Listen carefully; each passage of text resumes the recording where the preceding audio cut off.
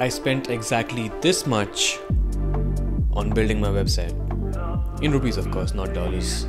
That would just be absurd.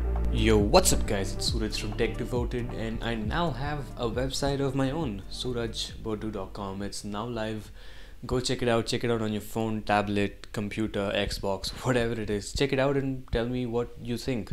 Now, I did build this website with Wix, hashtag not sponsored, although Wix, if you are watching this, I would love to do something together, so please email me. But anyway, this video is more of just a general video just announcing the website plus a little bit about the experience. It's not really a step-by-step guide video, there's plenty of those out already. I spent exactly 942 rupees on this site. That includes 1 year of Wix Premium, a domain, and a security certificate that I was basically forced to buy.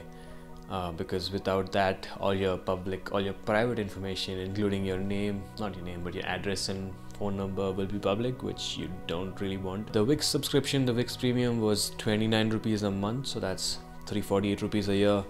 I spent about 200 for the domain. The domain, you do get one for free with 1 year of Wix Premium, but for me it was surajbodu.in, that was free. I think the .com was paid, so I paid another 200 and got that. And then I spent about 394 rupees on the security certificate. So in total that was 348 plus 200 plus 394, 942 rupees. Quick maths. But let's say you settle for the free domain and you don't get the security certificate. You can practically build a site for 348 rupees, which is bonkers. Or even if you do get the security certificate and pay extra for the domain like I did, you're paying only 942 rupees, which, if you told me like 2 or 3 years ago that I could build a good looking site with 0 line of code for under 1,000 rupees, I'd be laughing at you. There are so many templates on Wix. I don't want to sound like one of those ads, but it's true. I literally started over like 6 to 7 times simply because I could not settle on a template. In the end, this is the one I decided to go with, in case you're wondering. Now, Wix has a lot of options customization wise. My website in particular is very stripped down, it's very minimal. I'm just using it to display my work, photo and video work. So it's extremely stripped down and to the point, but if you want, you can go all out and add like crazy parallax effects and all that. I haven't really gone very deep with it, but there is a lot of freedom. The actual designing part is also very easy. As I said, it involves no code, which works very well for me. I don't know the first thing about programming, so it's just drag and drop, which works really well. Now, while it is easy, it's not necessarily quick. It can be a time-consuming process, and sometimes it can be very frustrating. Luckily, I also had help from a friend, Rukmini.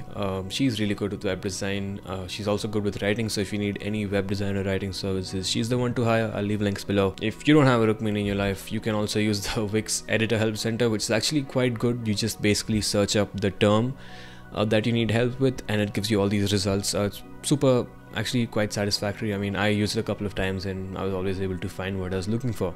I didn't feel the need to speak to an actual human at any point of time, so I don't really know how that part of the customer support is. After you build your site, you can also offer a custom mailbox. Wix offers it through Google Suite, which costs about 360 rupees a month.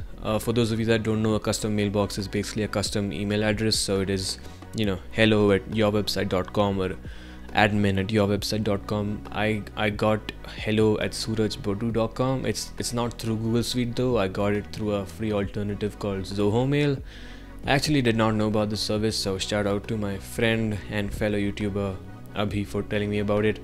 It's free. There are some limitations, but otherwise for the most part it works. And yeah, owning a website in general and having a custom mailbox is a super cool, super professional feeling. It was one of my goals this year, and I'm happy that I can finally check it off. Yes, there's Instagram, and yes, there's YouTube, and yes, there's Vimeo to display your work, but in my opinion, a website is a website is a website.